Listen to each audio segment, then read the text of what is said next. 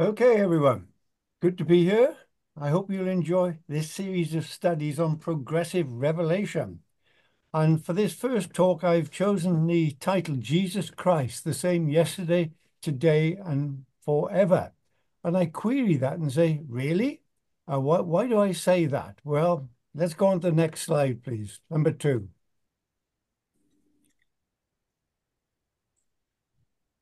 Okay, I have written this book on progressive revelation, and some of you read it and made nice comments. That's very kind of you. But I often take services in the Anglican Church, and in some of the services there, when they have three readings, the first one is from the Old Testament, the second is from the epistles or the letters, and the third is from the Gospels. But that's not really in chronological order, is it? Does that really matter? Well, I think it does matter, and I'll explain why a bit today. But why do they do that? Well, obviously, they do that because they want to honor Jesus. And we all want to honor our Lord Jesus Christ, don't we? As simple as that. And so much so that in some churches, people sit down for the Old Testament and the reading from the epistles and letters, and they stand up for the Gospels. In others, the Gospels is even taken down into the body of the church and read from there.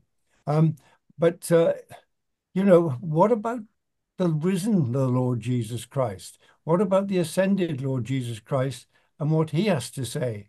If you do it in that order, you're almost saying the Jesus when he was on earth was more important than the Jesus who was raised from the dead, ascended in heaven, and is seated at God's right hand. But anyway, let's go on. Number three, please. So this is the passage which has this very famous quote. It's from Hebrews chapter 13, verses 5 to 8.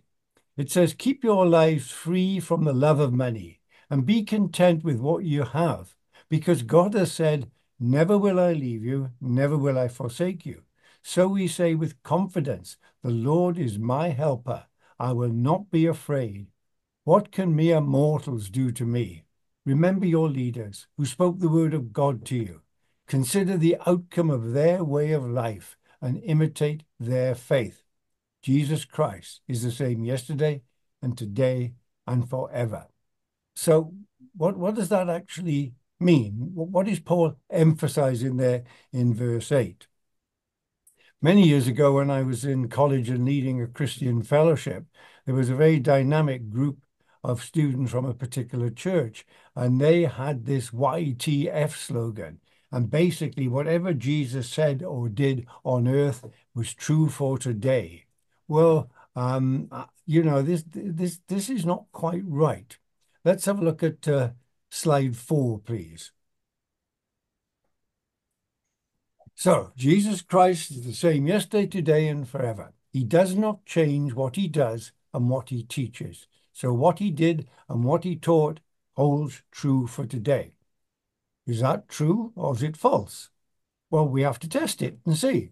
And being a good mathematician, I like to test things out and I like to sort out my variables. And the main two variables we're going to deal with today are people and time. The people that the New Testament features are either Jews or Gentiles. They may be believers or unbelievers, a Jewish believer, a Jewish unbeliever, a Gentile believer, a Gentile unbeliever. They may be a God-fearing Gentile, which are an unusual group, a very important group, or they might just be a pagan Gentile.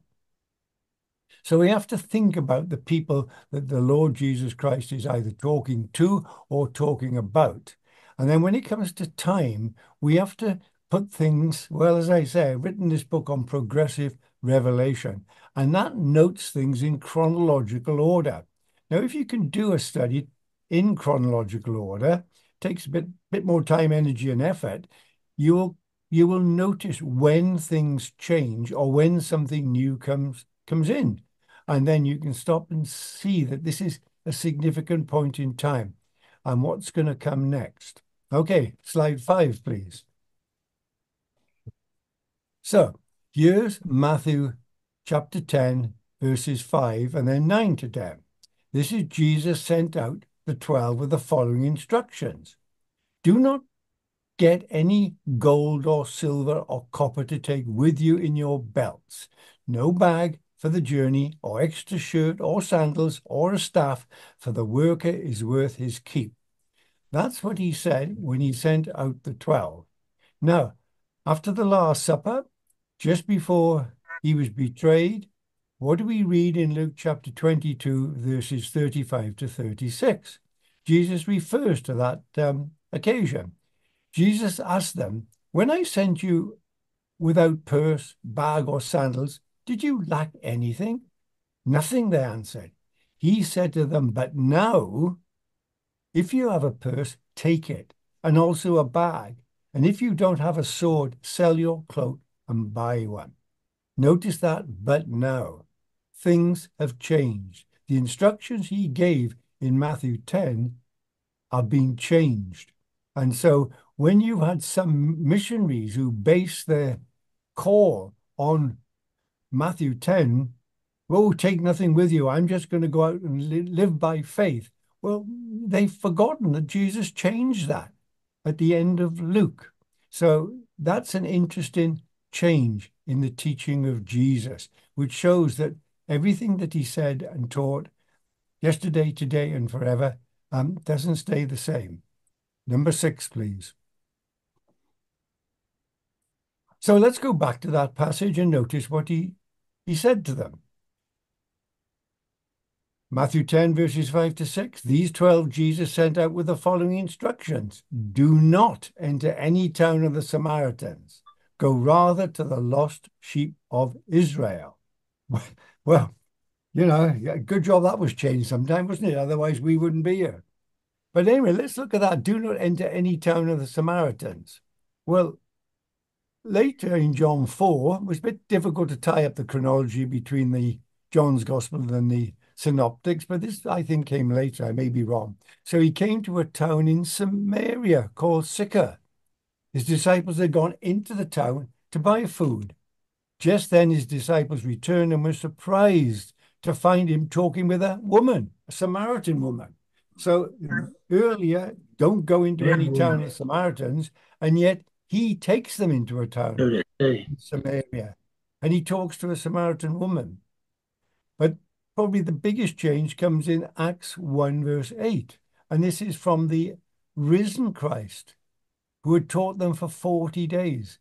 He taught them 3 years before his death and resurrection, but the risen Christ taught them for 40 days.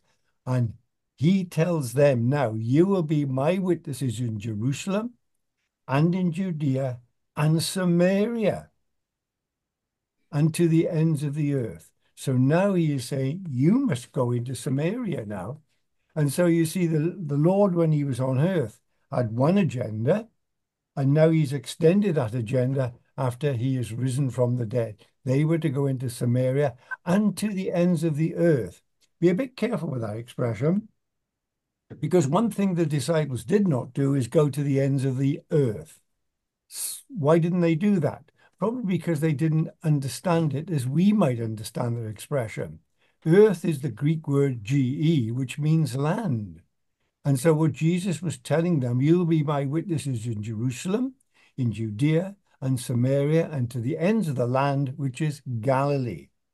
Because what you will find from the 12, from the apostles, and from other leading Jews, they didn't go. They didn't go outside, basically, the land of Israel, Judea, Samaria, and Galilee. Peter's one excursion that we read about in Galatians ended in a bit of a disaster because he was out of his comfort zone, I think. Next slide, please. So there again, notice what we have here. Matthew 10, 5 to 6. These 12 Jesus sent out with the following instructions: do not go among the Gentiles, but rather to the lost sheep of Israel. Well, that is what he said. But a little later, he does actually take them outside of that land. We read in Matthew 15, 21 to 28, Leaving that place, Jesus withdrew to the region of Tyre and Sidon, two great big Gentile cities. Had Jews living in there and had Jewish synagogues in there. A Canaanite woman from that vicinity came to him, crying out, Lord, Son of David, have mercy on me. My daughter is suffering terribly from demon possession.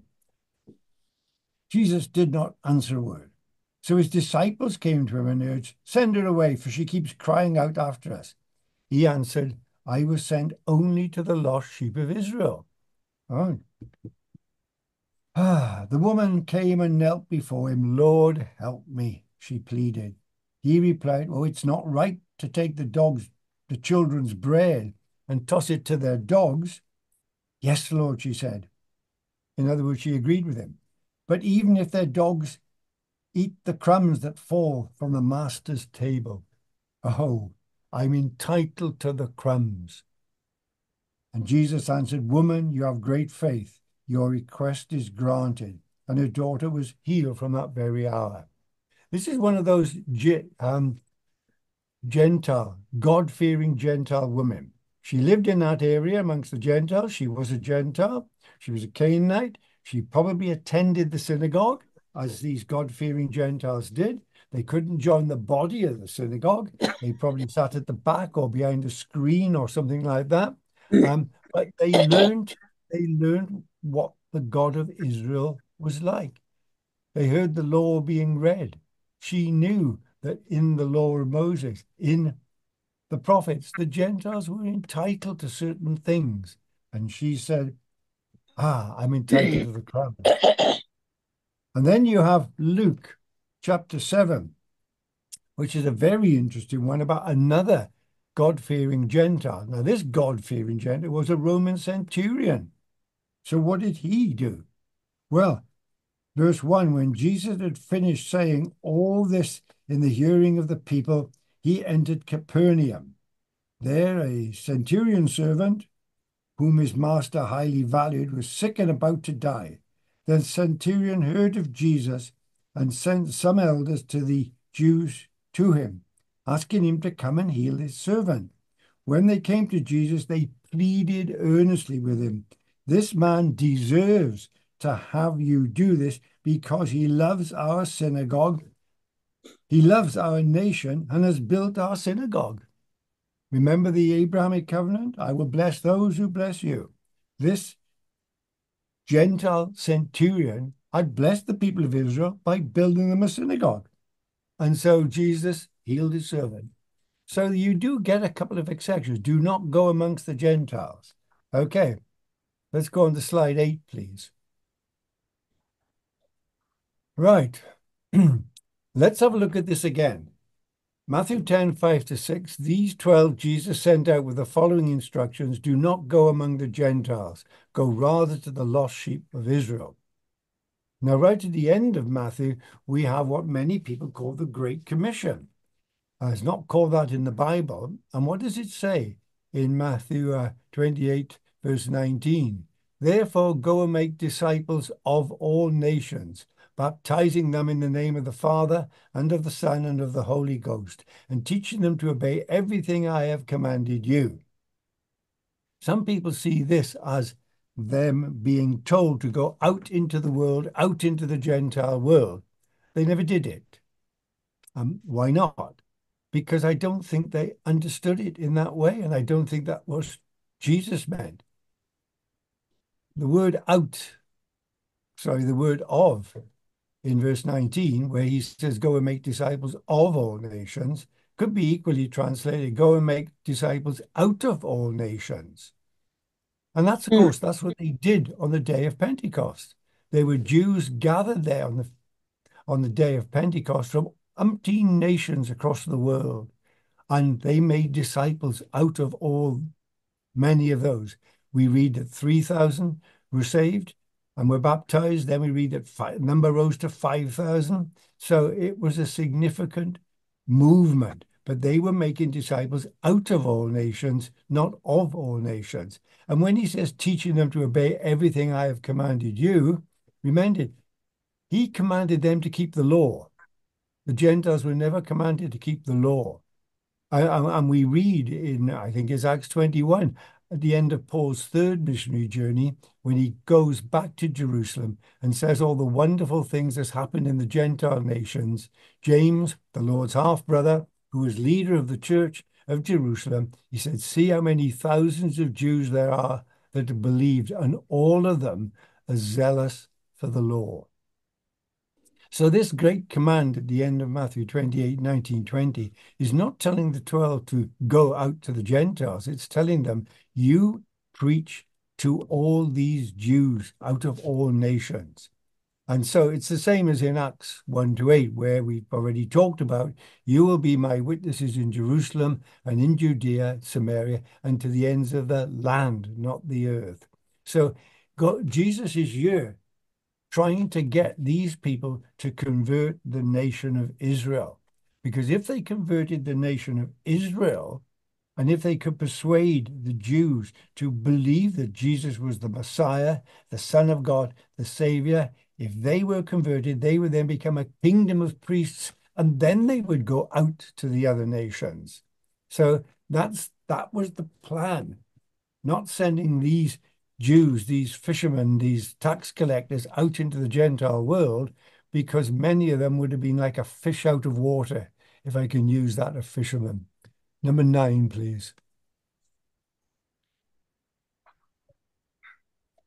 Okay. So these 12 Jesus sent out with the following instructions: do not go among the Gentiles, go rather to the lost sheep of Israel. Well, Peter had gone out on one of his tours around Judea, and he gets down on the coast, and he's given a vision of a sheet coming down from heaven and actually containing unclean meat. Eat it. No, he said, I'm going to eat it. Eat it. 3 times he was told to eat it. Then the Holy Spirit spoke to him and said, go with the men. Go with the men who are knocking on your door. And these were the men from another God-fearing Gentile centurion. He was called Cornelius. Peter already had a good dealing with a Gentile centurion, one who had built the synagogue in Capernaum, and that was up near where Peter lived. Now he's going to another one, another God-fearing Gentile.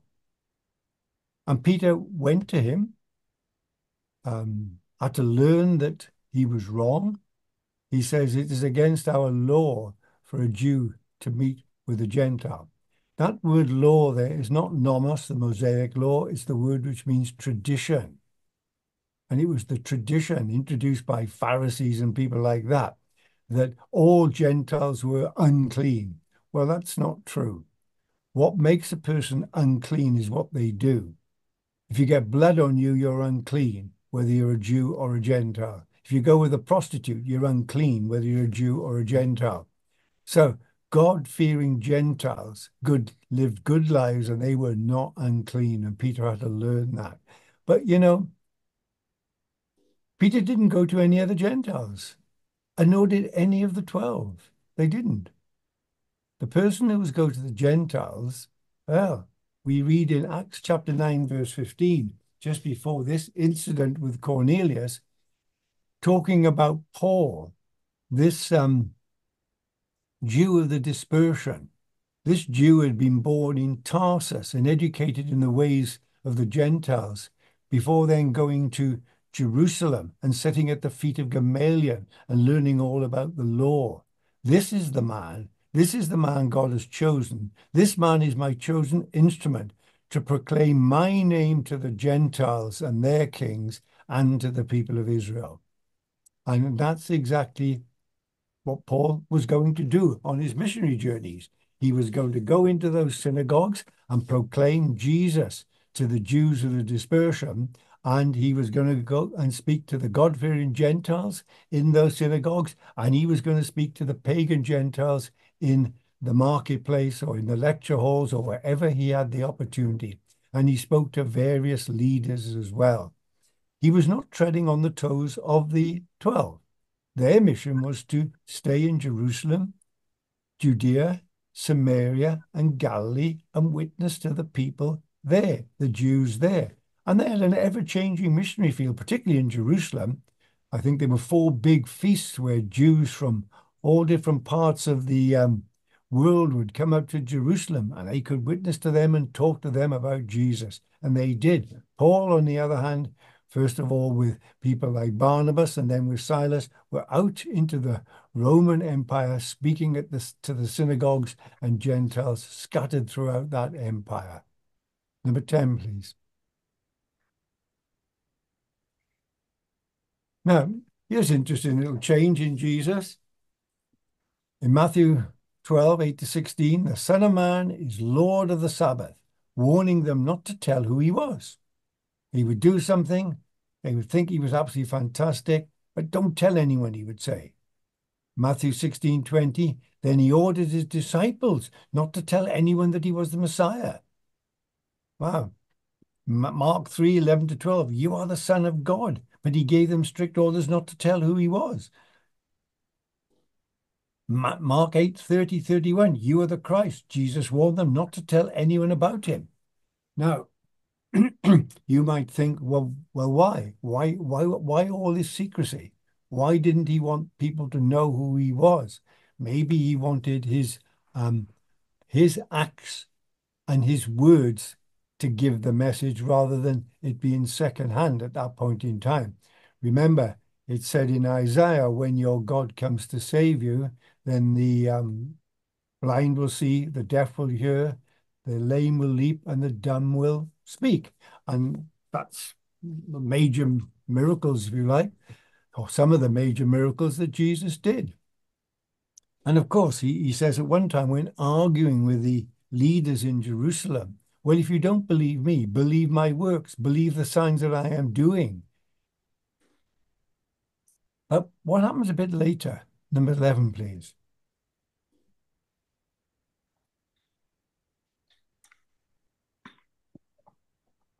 Later, we come to what we call Palm Sunday. And then the crowd started shouting out as he rode on that donkey, Hosanna to the Son of David. Blessed is the King who comes in the name of the Lord, and lots of other things about him. So much so that in Luke 19, verse 30, some of the Pharisees in the crowd said to Jesus, Teacher, rebuke your disciples. Look at what they're calling you. The Son of David, the Messiah, the King. This is blasphemy. But now Jesus says in verse 40, I tell you, he replied, if they keep quiet, the stones will cry out. Now is the time to proclaim who I am in Jerusalem. There I am in the city, in the temple, proclaiming who I am. Earlier, no, it was right that the crowds kept quiet and my words and my actions spoke for me. But now you can say who I am. Slide 12, please. 12. Next one. And then John 14, verses 13-14, we have this verse, which has really caused a lot of people problems because they take it totally out of their context. Remember, he's talking to I think Judas probably left by then, 11 and the others present at the Lord's Supper. He says to them, and I will do whatever you ask in my name, so the Father may be glorified in the Son. You may ask me for anything in my name, and I will do it. Now, that was said to a very select group of people. If you take it in its context and apply it to everybody, Jesus Christ, the same yesterday, today, forever. So therefore, this applies to all of us today, all Christians. You get into big trouble because it doesn't work and it was never meant for us, right? So here's a classic example of where it doesn't work for somebody who was a great apostle, the apostle to the Gentiles. In 2 Corinthians 12, verses 7-9, therefore, in order to keep me from becoming conceited, I was given a thorn in my flesh, a messenger of Satan to torment me. 3 times I pleaded with the Lord to take it away from me. But he said to me, my grace is sufficient for you, for my power is made perfect in weakness. Paul did not have his prayer answered. He asked 3 times. So you may ask me for anything in my name and I will do it. Didn't work for Paul. It did not work for Paul. So it does not work for me. I have had some prayers answered. I will admit I've had many, many more not answered in the way I would like them to be answered. But maybe I was praying for things that were not for the best. We will see. Next slide, please. Thank you. So, question. What do we learn?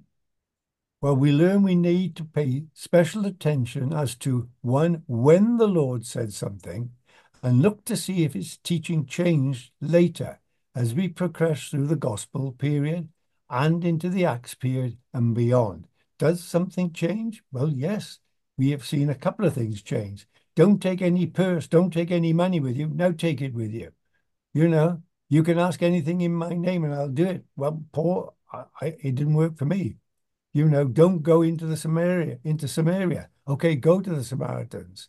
Don't go into the Gentiles. Yes, Paul, you're going to go to the Gentiles. So we see these things changing. And we should note that when Paul was called, no Gentile in the book of Acts had been saved by that time. First one that was saved was the God-fearing Gentile called Cornelius. So this idea that the church started at Pentecost, that the Jews were finished with when they crucified Christ and rejected him and put him on the cross, is not true. Yes, it was a great sin for them to reject Jesus, hand him over to the Romans, and to get him crucified. But remember, on the cross, he says, Father, forgive them, for they do not know what they are doing. And Peter, in his speech in Acts 3, tells the Jews there in Jerusalem, you acted in ignorance. And a sin committed in ignorance could be forgiven if, once it was pointed out, the people repented. So that's what they were doing during the book of Acts. They were pointing out that Jesus was the Christ, or is the Christ, the Messiah, the Son of God, the Savior. So we notice that we look at what something the Lord said to see if his teaching changed later as we progress through the gospel period, the Acts period and beyond. And 2, we need to know who he is talking about. The Jews, the Samaritans, the Gentiles. Does he say something different about them? Well, we've already hinted at this, that the Lord taught the disciples to keep the law. And during the book of the Acts, the Jewish Christians kept the law. James said, look how many thousands of Jews there are that believe, and they're all zealous for the law.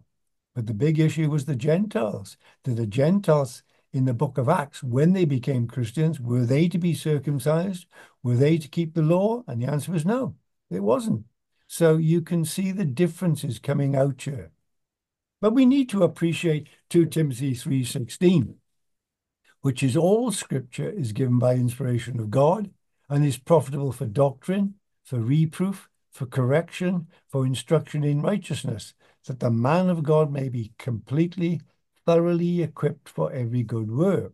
So what do we learn and what can we apply to ourselves? What can we apply? Well, we can apply a lot of what the Lord said to the Jews. I mean, he emphasized the moral teaching, which is very, very important. What's the greatest commandment? What's the greatest commandment of the law? Well, he answered with 2. Love the Lord your God with all your heart and love your neighbor as yourself. Well, I'm quite happy with that. I have some good neighbors, so they're not too difficult to love, actually, and help. So there we go. Next slide, please, 14. So what does Hebrews 13:8 mean then? What is this Jesus Christ is the same yesterday, today, and forever? What does that actually mean? Well, let's go back to it and let's look at the context. Slide 15, please. Let's remember ourselves what it says. Keep your lives free from the love of money and be content with what you have, because God has said, never will I leave you, never will I forsake you. So we say with confidence, the Lord is my helper. I will not be afraid. What can mere mortals do to me? Remember your leaders who spoke the word of God to you. Consider the outcome of their way of life and imitate their faith. Well, all the bits I've got in color, I think that's good advice, isn't it? Keep your lives free from the love of money. Well, Paul says, didn't he? The love of money is a root of all evil. And he says that in the pastoral epistles. Be content with what you have. Well, John the Baptist told the soldiers to be content with their wages. And Paul says, godliness with contentment is great gain. Remember your leaders. Well, yeah, we ought to remember our leaders. And particularly the ones who spoke the word of God to you, the people who introduced you to Jesus, and consider the outcome of their way of life and imitate their faith. So all of this is good advice. Number 16, please. So Hebrews 13, 5 to 8, the bits I didn't put in color. Never will I leave you. Never will I forsake you. So we say with confidence, the Lord is my helper. Jesus Christ is the same yesterday, today, and forever. So is it true today? Is it true of us that the Lord will never leave us, will never leave you? Well, yeah, it is actually. And he'll never forsake us, because when we believe the gospel of our salvation, we are sealed with the Holy Spirit. We are sealed with the Holy Spirit. And that Holy Spirit can never leave us nor forsake us. Christ's Holy Spirit is there inside us. Yes, in the Old Testament, the Holy Spirit would come upon people for a period of time to give them special abilities to do certain tasks. And when that task was over, the Holy Spirit could leave them. Or he would leave them in the case of people like Saul if they committed sin. But Jesus said the time is coming when the helper, the counselor, the Holy Spirit will be with you and in you forever. And that's true. It's true. The Lord will never leave us. He'll never forsake us. And is the Lord my helper? Well, yes, he is. But this is the interesting bit. Albeit that the help he gives may differ from people to people, may differ from person to person, may differ from time to time. Paul pleaded that this thorn in the flesh be removed. Well, God could have healed him. That would have been one way to help him. The other way to help him was to give him grace to cope with his physical problem. And that's exactly what God did. So some people he healed, some people he didn't heal in the book of Acts. And Paul is an example of someone who did not heal. And, we know that there's very, very few healings like Jesus did. God may answer prayer and people may heal, but this great, instant, immediate, total, complete healing of all people that came to Jesus during the Gospels, no, that's not around today. God can heal, yeah. And I know from my own experience, mine is a bit like Paul when I had a serious back injury. And for 7 weeks I was in hospital, and God's grace was sufficient for me. And I've been limited ever since with back problems, but thanks to the Lord, I get through. So in these ways, yes, in these ways that the Lord will never forsake us, the Lord will never leave us. He is my constant helper. In that way, Jesus Christ is the same yesterday, today, and forever. Next, please. So, going back to where we started in the Anglican services with 3 readings. First, the Old Testament, second, the epistles and the letters, and the third, the Gospels. Does that matter? I think it does, actually. I think it'd be much better if they read them in chronological order, because although their desire is to exalt Jesus, which I totally agree with, we must not forget that the Jesus who walked the earth was sent only to the lost sheep of the house of Israel. It was only later, after he was resurrected from the dead, did he send them to the Samaritans. And it was only after he ascended and went into heaven, that he sent them to the Gentiles. So we have to remember that the risen, glorified Christ is, well, we need to know about the Christ on the earth, but we really need to know about the risen, ascended, and glorified Christ and what he revealed. Thank you, David. Thank you.